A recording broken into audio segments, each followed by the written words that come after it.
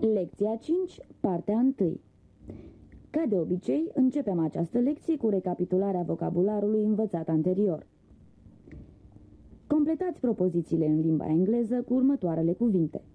Man, sun, Romania, England, what time, letter, book, pen, post office, week, Monday, kitchen. Care este a treia zi a săptămânii? What's the third day of the week? Poșta se închide la ora 6. The post office closes at 6. La ce oră se trezește? What time does he get up? Londra este capitala Angliei. London is the capital of England. Țara în care locuim este România. The country we live in is Romania. Le voi scrie o scrisoare. I shall write a letter to them. Am fost acolo luna trecută. We were there last Monday. Nu poți să scrii cu stiloul acela. You can't write with that pen. Mâncarea este preparată în bucătărie. The food is cooked in the kitchen. Învățăm o mulțime de lucruri din cărți. We learn a lot from books. El este fiul celui mai bun prieten al meu. He is the son of my best friend. Ai văzut o femeie sau un bărbat? Did you see a woman or a man? Completați propozițiile în limba engleză. Nu au înțeles. They didn't understand. Ai vorbit cu el? Have you talked to him? Este o grădiniță drăguță. It's a nice little garden. Nu am putut veni mai devreme. I couldn't come earlier. Este a treia oară. This is the third time. Să ne așezăm aici? Shall we sit down here? El încă o mai iubește? Does he still love her? Nu l-a citit încă. He hasn't read it yet. Cred că are dreptate. I think she is right. Cinematograful este pe partea dreaptă. The cinema is on the right. Ei vorbesc românește? Do they speak Romanian? În aceste repeta pluralul substantivelor. Traduceți următoarele propoziții în engleză, acordând maximă atenție substantivelor cu formă de plural neregulată. S-a întâmplat acum 5 ani. It happened 5 years ago. Acolo sunt multe fabrici? Are there many factories there? Buze aveau întârziere. Many buses were late. Am vizitat biserici vechi. We visited old churches. Aceste birouri sunt noi. These offices are new. Casele sunt prea mici. The houses are too small. Avem nevoie de 4 bărbați pentru această activitate. We need 4 men to do the job. Cine sunt aceste femei? Who are those women? Mă dor picioarele. My feet hurt. Dinții ei sunt foarte albi. Her teeth are very white. Îți plac gâștele? Do you like geese? Sub podea sunt șoareci. There are mice under the floor. Ei mănâncă 2 pâini pe zi. They eat 2 loaves of bread a day. Cărțile sunt pe raft. The books are on the shelves. Ai păstrat cele 2 jumătăți? Have you kept the 2 halves? Au căzut toate frunzele. All the leaves have fallen. Putem să venim cu soțiile? Can we bring our wives? 6 persoane și-au pierdut viața. 6 people lost their lives. Să folosim cuțitele. Let's use knives.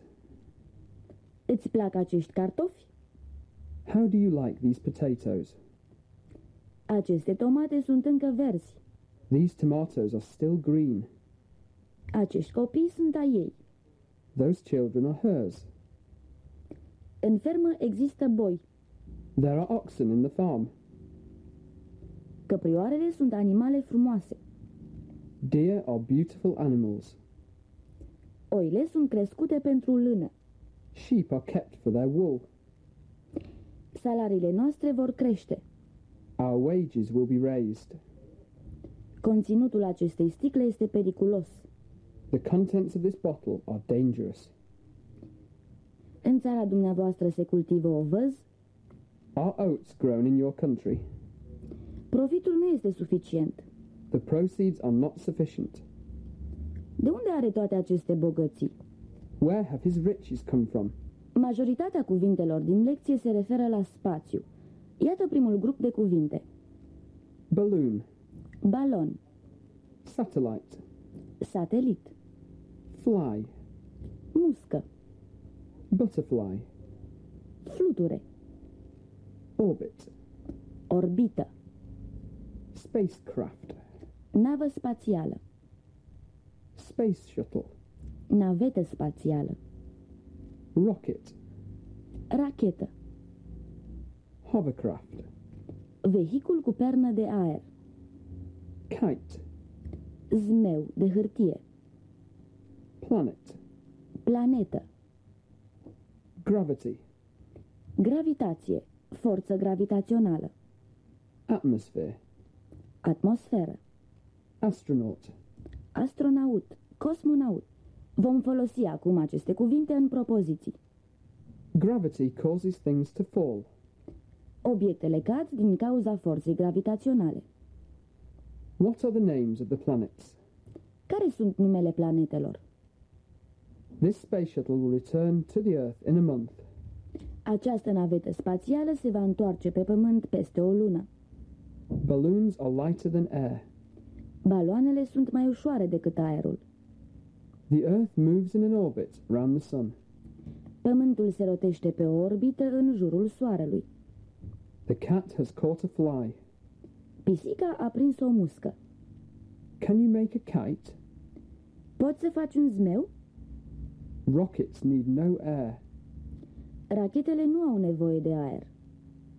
A hovercraft is much faster than a ship. Un vehicul cu pernă de aer este mult mai rapid decât o ambarcațiune. We need the atmosphere to breathe. Avem nevoie de aer să respirăm. A butterfly lives for only a short time. Fluturii trăiesc puțin. A lot of satellites are moving round the Earth. În jurul Pământului se rotesc o mulțime de sateliți. The spacecraft reached the moon after 3 days. Nava spațială a ajuns pe lună după 3 zile. When did the first astronauts land on the moon? Când au aterizat primii astronauți pe lună?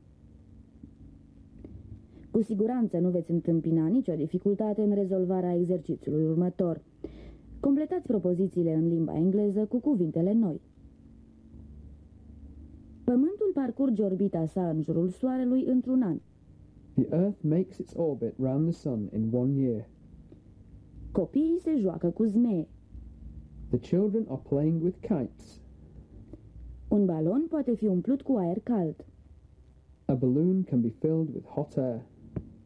Luna este un satelit al Pământului. The moon is a satellite of the Earth. Jupiter este cea mai mare planetă. Jupiter is the largest planet. Gravitația menține Luna pe orbită. Gravity keeps the moon in its orbit. Fluturii zboară din floare în floare. Butterflies go from flower to flower. Atmosfera este poluată de oameni.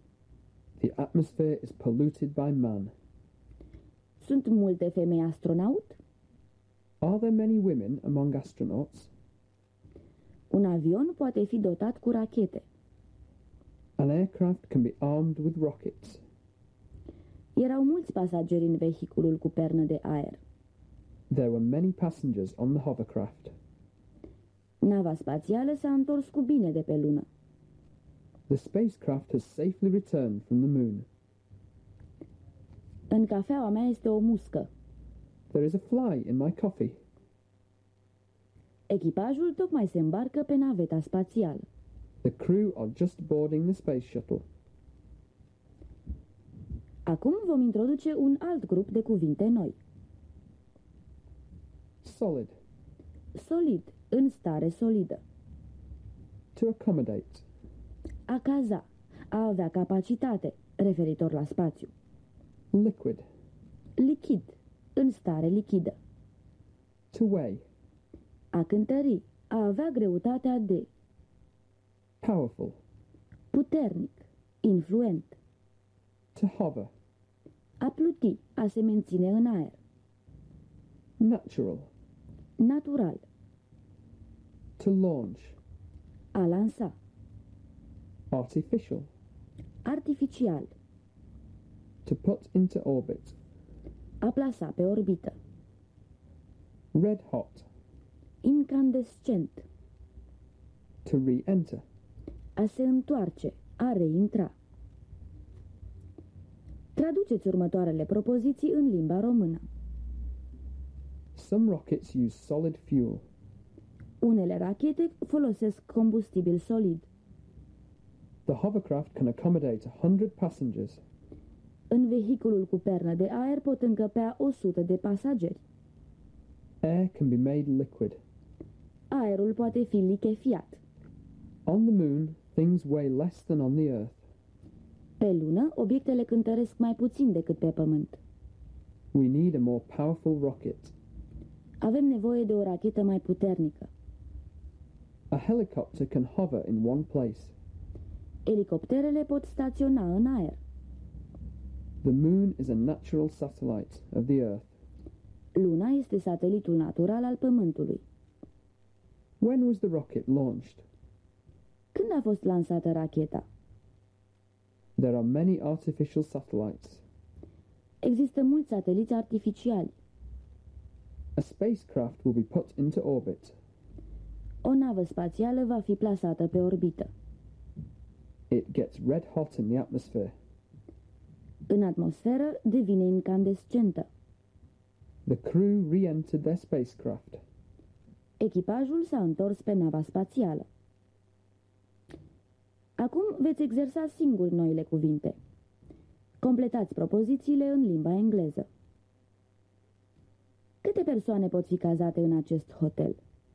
How many people can this hotel accommodate? Nu îmi plac florile artificiale. I don't like artificial flowers. Nava spațială a reintrat în atmosferă. The spacecraft has re-entered the atmosphere. Ne-am bucurat să atingem din nou pământul cu picioarele. We were glad to be on solid ground again. Oțelul a devenit incandescent. The iron was made red hot. Vehiculul cu pernă de aer plutește la mică distanță de suprafața apei. A hovercraft hovers a little distance over the water. El este un om foarte influent. He is a very powerful man. Pe orbită, plasați 3 sateliți. 3 satellites have been put into orbit. Racheta nu va fi lansată astăzi. The rocket will not be launched today. La o temperatură sub 0 grade, apa nu mai este lichidă. At temperatures below zero, water is no longer liquid. Ce greutate aș avea pe lună? How much would I weigh on the moon? Unele planete au numeroși sateliți naturali. Some planets have many natural satellites. Acum ne vom ocupa de secțiunea de gramatică. Vom discuta în această parte a lecției despre substantivele care indică genul persoanelor și animalelor. Iată câteva perechi de substantive care ne ajută să facem distincția între genul masculin și feminin la persoane sau animale. Man. Woman. Boy. Girl. Brother. Sister. Son. Daughter. Father. Mother. Uncle. Unchi, Aunt. mătușă, Nephew. nepot, de unchi, mătușă, Niece. nepoată, de unchi, mătușă, Actor. actor, Actress. actriță, Host. gazdă, la masculin, Hostess. gazdă, la feminin, Widower. văduv, widow, văduvă, fiancé, logotnic, fiancé, logotnică, bull, taur, cow, vacă, stallion, armăsar, mare, iapă. În multe alte cazuri nu există decât un substantiv care denumește atât persoana, animalul de gen feminin, cât și pe cel de gen masculin. friend, Prieten, prietenă, teacher, profesor, profesoară, writer, scriitor, scriitoare, doctor, doctor, doctoriță, singer, cântăreț, cântăreață, nurse, asistent medical, asistentă medicală, worker, muncitor, muncitoare, baby, bebeluș, fetiță, băiețel, guest, musafir, invitat, musafiră, invitată, driver, șofer, șoferiță, cousin, văr, verișoară, servant, servitor, servitoare, journalist, ziarist, ziaristă, canary, canar, mascul și femelă. Pentru a putea distinge între masculin și feminin, aceste substantive sunt însoțite și de alte substantive care indică genul, cum ar fi: this is my girlfriend. aceasta este prietena mea. Come and have a look at our baby boy. Vino să-l vezi pe micuțul nostru. There are many women workers in this factory. Sunt multe muncitoare în această fabrică. There were hardly any male guests. Nu prea erau bărbați printre invitați. He has a manservant. El are un servitor. This book is by a Romanian woman writer. Această carte este scrisă de o scriitoare româncă. I was helped by a woman nurse. Am fost ajutat de o asistentă medicală. He has a cock canary. El are un canar, mascul. His female cousin has a hen canary. Verișoara ei are un canar, femelă. Când Man, sau woman, preced substantivul al cărui gen îl precizează, ambele elemente ale acestor substantive compuse vor primi marca de plural. a manservant. 3 men servants. A woman teacher. 3 women teachers. Dacă Man, sau woman, preced substantivul, dar nu pentru a-i indica genul, numai al doilea element al acestor substantive compuse va primi marca de plural. we know that certain kinds of fish are man-eaters. Știm că anumite specii de pești sunt devoratoare de oameni. They are woman-haters. Ei sunt misogini. Următorul exercițiu vă va ajuta să verificați cât de bine v-ați însușit cunoștințele introduse în această parte a lecției. Traduceți în limba engleză. Tatăl meu este văduv de 5 ani. My father has been a widower for 5 years. Multe muncitoare au fost concediate. Many women workers have been fired. Verișoara mea s-a căsătorit cu un brutar săptămâna trecută. My cousin married a baker last week. Sora mea vrea să devină actriță. My sister wants to be an actress.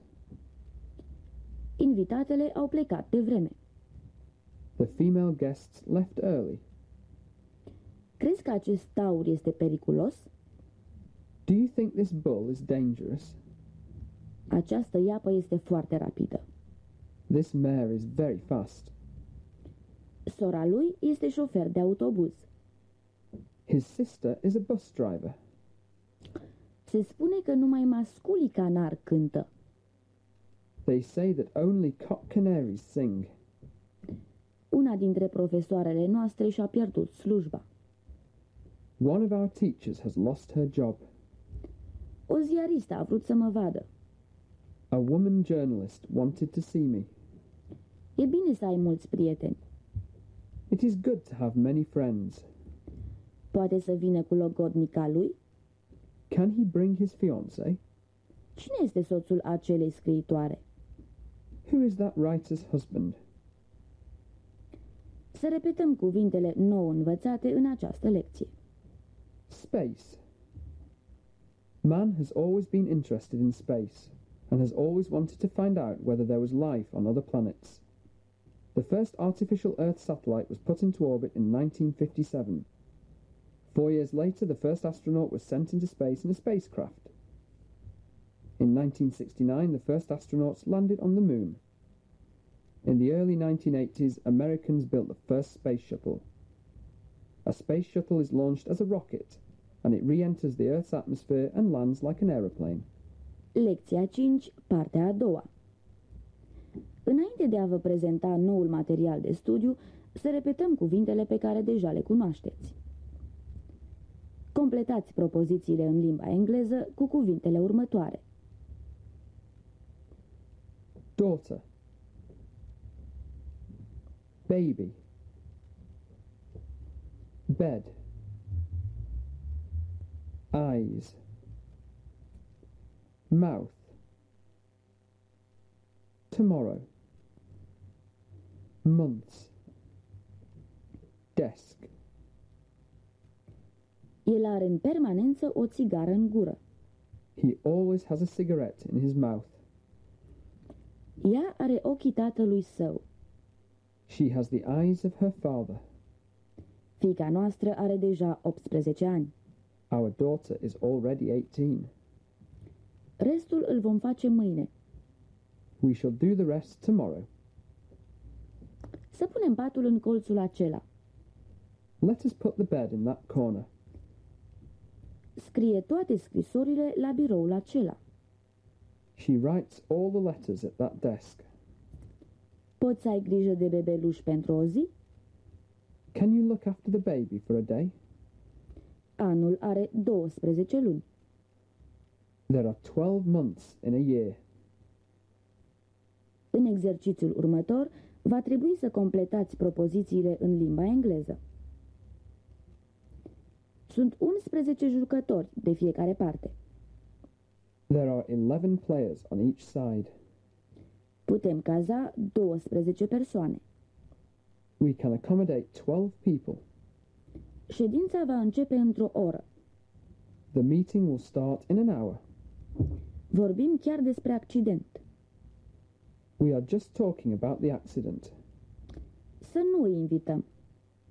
Let's not invite them. Când ai de gând să trimiți aceste scrisori? When are you going to send these letters? Ți-au arătat noul lor birou? Did they show you their new office? Sâmbăta viitoare lucrez acasă. Next Saturday I'm working at home. Mâine după amiază vom pleca în Norvegia. Tomorrow afternoon we are leaving for Norway. Urmează alt exercițiu recapitulativ, de data aceasta de gramatică. Traduceți următoarele propoziții în limba engleză, fiind atenți la pluralul neregulat al substantivelor. Le-am transmis mulțumirile noastre. We gave them our thanks. Împrejurimile sunt frumoase. The surroundings are nice. Toate economiile ei au fost furate. All her savings were stolen. El nu poate să-și găsească pantaloni. He can't find his trousers. Ai nevoie de o foarfecă. You need a pair of scissors. Acești ochelari sunt scumpi.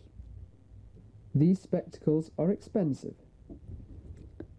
Se vede mai bine cu un binoclu.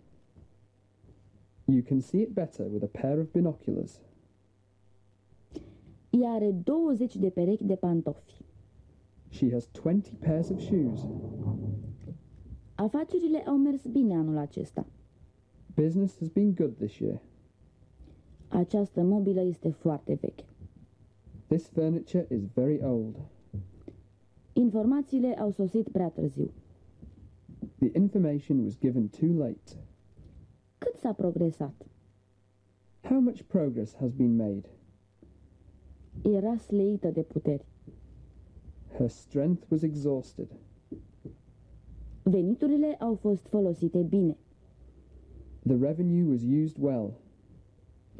De unde provine această marfă? Where does this merchandise come from? El a renunțat la toate proprietățile sale. He has given away all his property. E la numai 1 milă și jumătate de aici. It is only 1.5 miles from here. 5 persoane și-au pierdut viața în timpul acelui uragan. 5 people lost their lives in that hurricane. Toți ne vom conduce autoturismele proprii. We shall all drive our own cars. Toată lumea a trebuit să stea în casă. All the people had to stay in their houses. A trebuit ca fiecare să prezinte biletul. They all had to show their tickets. Ce vârste au copiii? What are the children's ages? Câte perechi de pantofi ai? How many pairs of shoes have you got? Războiul a durat 6 ani. The war lasted for 6 years. Poliția îl caută încă pe acest criminal. The police are still looking for this criminal. Vom învăța cuvinte noi, care se referă în principal tot la spațiul cosmic. Solid. Solid, în stare solidă. Silence. Liniște. Radar. Radar. Heavenly body. Corp ceresc. Surface. Suprafață. Missile. Proiectil. Rachetă teleghidată. Star. Stea. Astru. Radiation. Radiație. Oxygen. Oxigen. Discovery. Descoperire. Solar system. Sistemul solar. Veți întâlni acum cuvintele noi în propoziții. Water is a liquid. Apa este un lichid. Glass is a solid. Sticla este un solid. On the moon there is complete silence. Pe lună este liniște deplină. Radar is a useful tool. Radarul este un aparat folositor. What heavenly bodies do you know? Ce corpuri cerești cunoști? The surface of some planets is liquid. Suprafața unor planete este lichidă. The sun is an average star. Soarele este o stea de mărime medie. The plane is armed with missiles. Avionul este înarmat cu proiectile. We need oxygen to live. Avem nevoie de oxigen pentru a trăi.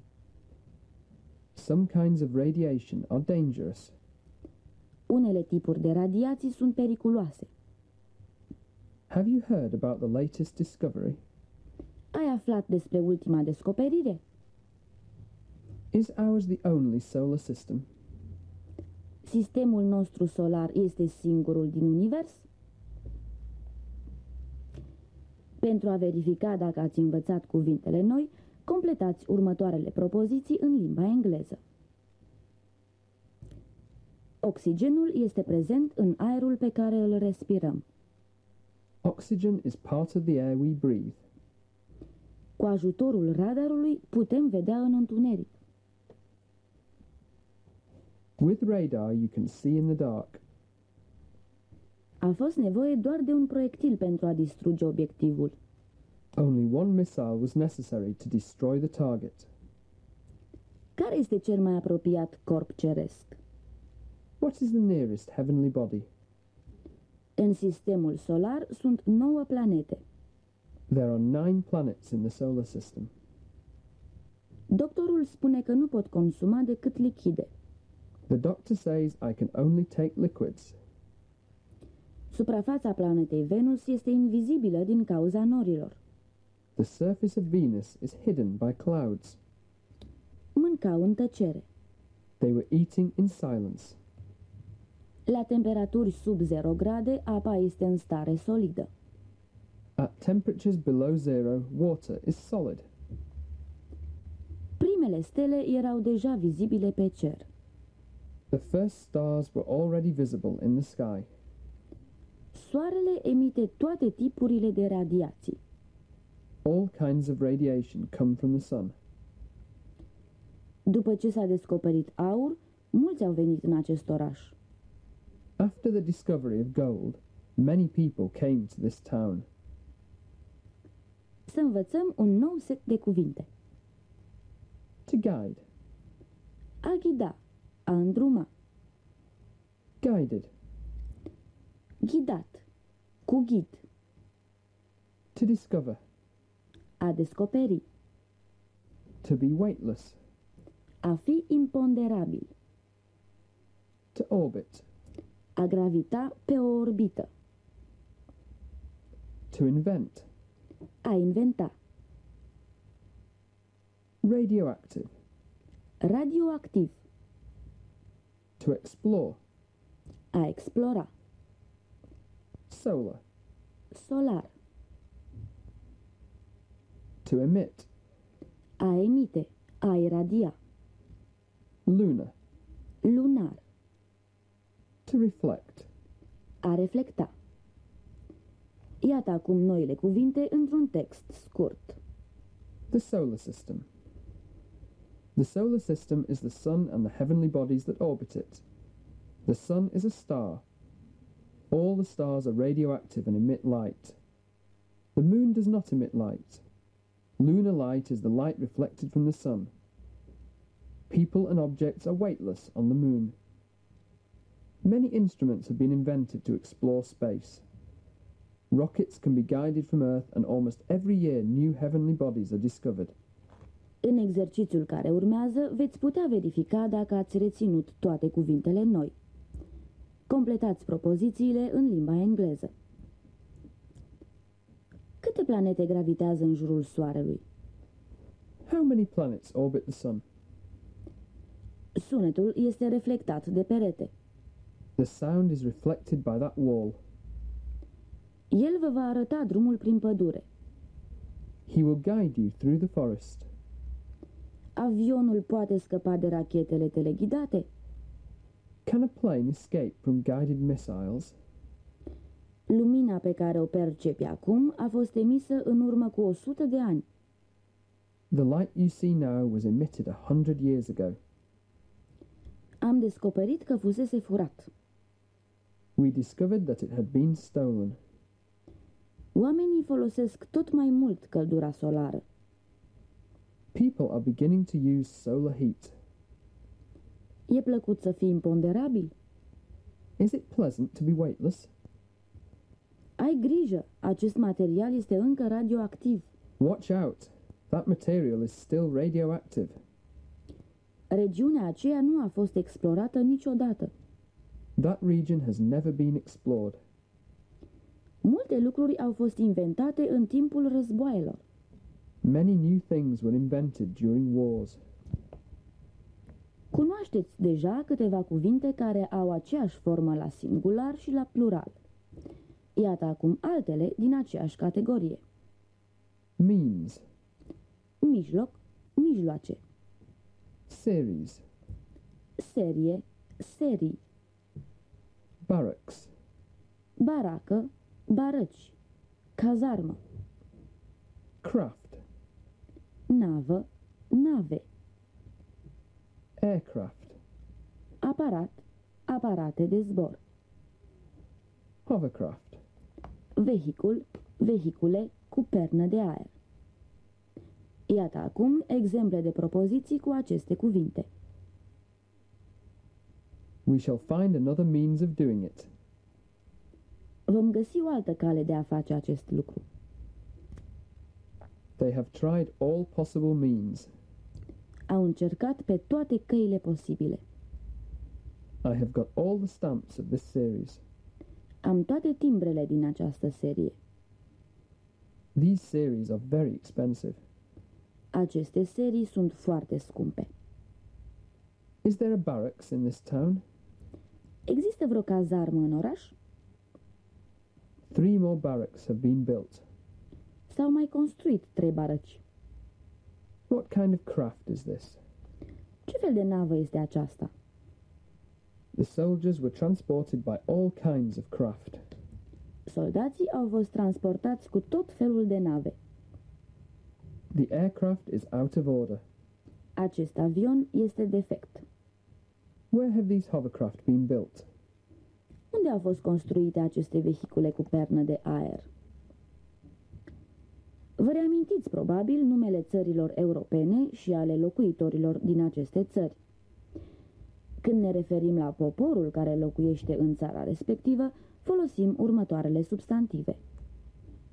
The Irish, Irlandezii, the Austrians, austriecii, the Spaniards, spaniolii, the Germans, germanii, the Swedes, suedezii, the Finns, finlandezii, the Greeks, grecii, the Italians, italienii, the Portuguese, portughezii, the Belgians, belgienii, the Danes, danezii, the French, francezii, the Norwegians, norvegienii, the Swiss, elvețienii, the Dutch, olandezii, the English, englezii,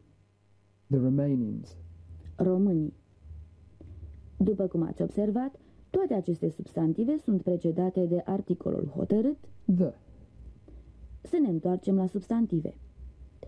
Există un grup de substantive, numite substantive colective, care denumesc grupuri de oameni sau animale. Ele pot fi clasificate în 2 categorii. Substantive colective care pot fi folosite atât cu un verb la plural, cât și cu unul la singular. Dacă vrem să ne referim la grup ca la un tot unitar, verbul va fi la singular. Dacă ne referim la fiecare individ din grup, atunci vom folosi un verb la plural. Din această categorie fac parte următoarele substantive. Family, army, crew, enemy, government, Guvern, public, public, team, echipă, flock, turmă, herd, cireadă, clergy. cler, reprezentanții bisericii. Iată exemple de propoziții cu substantive din această categorie. That family has lived here for 2 centuries. Familia aceea locuiește aici de 2 secole. The family were enjoying the sun after work. Toți din familie s-au bucurat de soare după ce au terminat treaba. A doua categorie de substantive colective include substantive care sunt folosite întotdeauna cu verbe la plural. Cattle, people, vermin, Insecte și animale dăunătoare. Iată exemple de propoziții cu substantive din această categorie. The cattle are suffering from cold. Vitele suferă de frig. Vermin are small animals that we do not like. Dăunătorii sunt viețuitoare mici, dezgustătoare. Substantivele colective care denumesc lucruri sunt folosite cu un verb la singular atunci când au formă de singular și cu un verb la plural atunci când au formă de plural. This merchandise has not been insured. Această marfă nu a fost asigurată. The contents of this bottle are dangerous. Conținutul acestei sticle este periculos. Rezolvați acum ultimul exercițiu din această lecție, care vă va permite să treceți în revistă tot materialul nou din această lecție. Traduceți următoarele propoziții în limba engleză. Nu merită să cumperi acest armăsar. This stallion is not worth buying. Iapa este femela calului. A mare is a female horse. Logodnica lui este cântăreață. His fiancée is a singer. Mai avem nevoie de asistenți medicali. We need more male nurses. Ce gălăgie fac canarii aceștia? What noise these canaries make. Multe dintre aceste femei sunt muncitoare. Many of the women here are factory workers. Există profesoare în această școală? Are there any women teachers at this school? A fost o serie de accidente cu nave spațiale anul trecut. There was a series of accidents with spacecraft last year. Pe ce căi vei acționa? By what means do you intend to do it? Aceste barăci sunt murdare. These barracks are dirty. Francezii fac vin bun. The French make good wine. Danezii locuiesc într-o țară de câmpie. The Danes live in a flat country. Echipajul este complet acum. The crew is complete now. Inamicii au fost forțați să se predea. The enemy were forced to surrender. Toți membrii echipei s-au pregătit bine. The team have prepared well. Reprezentanții bisericii ne-au dezamăgit. The clergy have disappointed us. Oamenii spun că nu este adevărat. People say it is not true. Polițiștii nu l-au prins încă. The police haven't caught him yet. Acest mobilier este foarte modern. This furniture is very modern. În final, iată câteva grupuri de cuvinte care au în comun un sunet sau un grup de sunete.